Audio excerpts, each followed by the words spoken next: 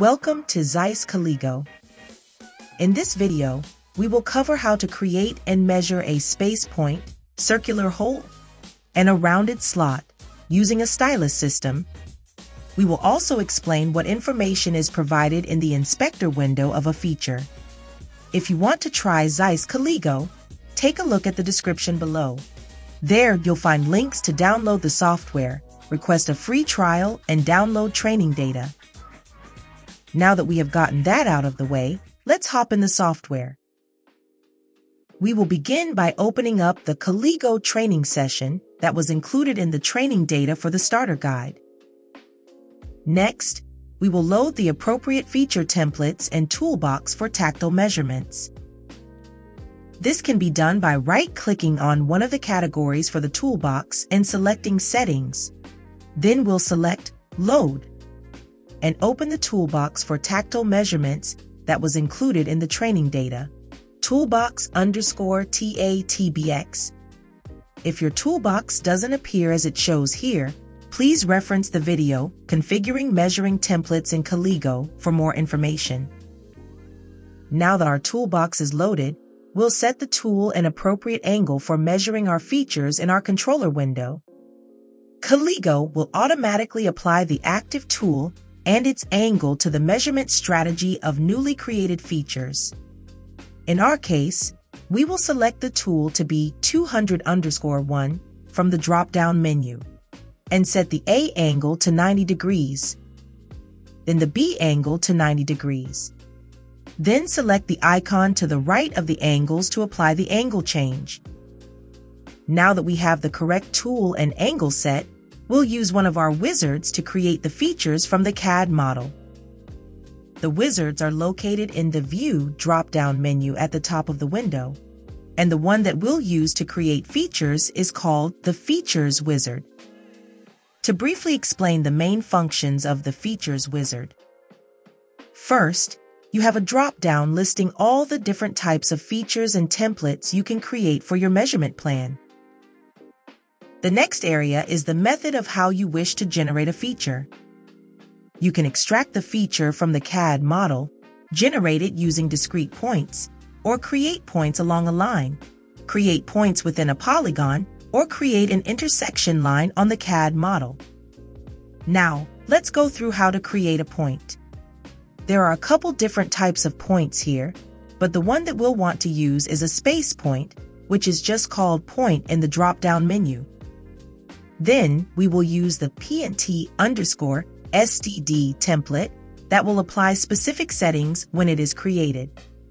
Most customers prefer to use this type of point since it has fixed X, Y, and Z values. Then we'll select the second option under Method called Discrete Points, as this will allow us to click anywhere on the CAD model to generate a point. Now, we'll click on the CAD model where we want to create a point. Then, highlighting Main Measurement Plan in the Measurement Plan Explorer so that the point will be added to the end of the measurement plan. Then, clicking the checkmark icon in the Features Wizard to add it. The next feature that we'll create is going to be a circular hole. So we'll change our type of feature in the Features Wizard by selecting the feature Circle and then the measurement template named Circle. For this type of feature, we will extract it from the CAD, so we'll change our method from discrete points to selection in the Features Wizard. Now, to extract the circle at the proper location, we'll need to have Show Edges turned on in our CAD View toolbar. Then, click the curve on the CAD to select the circle. We'll add it to the end of the measurement plan by clicking on Main Measurement Plan in the Measurement Plan Explorer window, then click the checkmark to add it. Lastly, we'll create a rounded slot feature. So we'll change our type of feature in the Features Wizard by selecting the feature Slot and then the measurement template named Slot R&D. Then, we'll use the same process as we did for the circle to extract it by selecting the edge where the slot meets the surrounding surface and clicking the check mark to add it to our measurement plan. Now that we have all of our features created, it is a good habit to close the feature wizard when we're done. Let's look inside the inspector window by double-clicking on the point feature in the Measurement Plan Explorer. The inspector window contains all the properties related to the feature. The tree structure under the folder section is basically the same for all features. To provide a quick explanation of the 4 main sub-branches in the tree. The first branch is related to how your feature will be evaluated. Here, you can modify things such as the feature type to be evaluated, calculation methods, and more. The second branch in the list will contain your nominal information and tolerances of the feature. You can edit what characteristics are toleranced by ticking the checkbox and setting your upper and lower tolerance. The third branch in the list will be your data source. This will define how the data is gathered to evaluate the feature. So, in our case, it contains information for all the steps of the tactile measurement strategy. Lastly, the fourth main branch will be visualization. This branch will allow you to modify what properties of the feature will be shown in the CAD view. Now that we've gone through a brief overview of the inspector window, we'll take a look at the measurement strategy for the features. We'll do this by first clicking the plus sign for measurement contact, then the plus sign for measurement strategy. Here we have each part of our strategy, which is our settings, then probing point. The strategy will always be executed in a top-down order. We will take a look at our settings by clicking on the plus sign. In the settings, you will define your tool and angle to use for the measurement, your CMM dynamics, distances, and clearance planes if used in the measurement plan. Highlighting tool in the list, we see that the tool and A and B angles that we set prior to creating this feature were applied to its measurement strategy. Then, the last step in our strategy, we have a single probing point to measure the feature. These settings will be sufficient for us to measure the point so we can close the inspector window. Next, let's look at our measurement strategy for the circle. We'll first double-click the circle in our Measurement Plan Explorer, then click the plus sign for Measurement Contact, then the plus sign for Measurement Strategy. Here we can see that our measurement strategy contains settings, intermediate position, working plane, circle, and another intermediate position. Taking a look at our settings, we can see that we have the proper tool and angle set.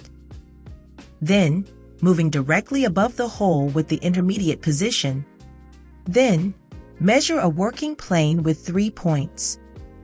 After measuring the working plane, we will measure 4 points inside the hole. Lastly, intermediate position to clear the probe to be away from the part. This strategy looks sufficient for the circle, so we can close the inspector window and open up the slot inspector window to take a look at its strategy. Following the same process as before, we can see our measurement strategy is very similar to the circle, with our strategy being settings, intermediate position, working plane, slot strategy, and another intermediate position. We can see that we have the appropriate tool and angles for our measurement, an intermediate position to move directly over the slot. Then, measuring a working plane with 3 points. Then we'll measure the slot with 8 points. And lastly, an intermediate position to clear away from the part. This strategy looks adequate to measure the slot, so we can close the inspector window. Now that we've confirmed that our strategy and settings for these features are appropriate, we are ready to execute them in simulation. First, let's turn on our display of the CMM to be able to see our measurement by going up to the Simulation drop-down menu and selecting Display of the CMM Model. Before we execute the features, will slow down the speed of the CMM in simulation to 50%. This can be done by left-clicking in the CAD view window and then clicking the page down key until the speed is set to 50% in the top right corner of the CAD view window. Now, we are ready to run each feature in simulation. Let's start with the point feature by right-clicking on it in the Measurement Plan Explorer and selecting Run. Now, in order to initiate the CMM to run in CNC, select the Play button in the dialog prompt window.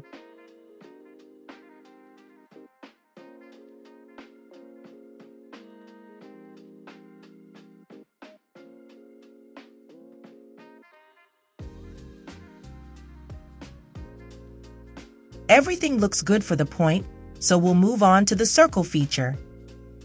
Doing the same steps, we'll right-click on the circle feature in the Measurement Plan Explorer and select Run.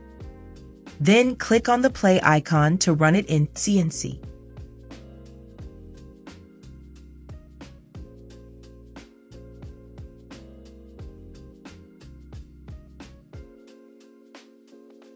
The measurement is sound for the circle.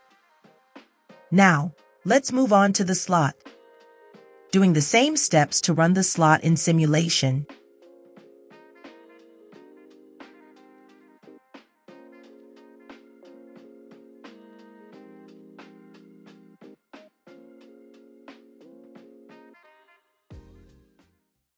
We see that all three features were measured in simulation successfully.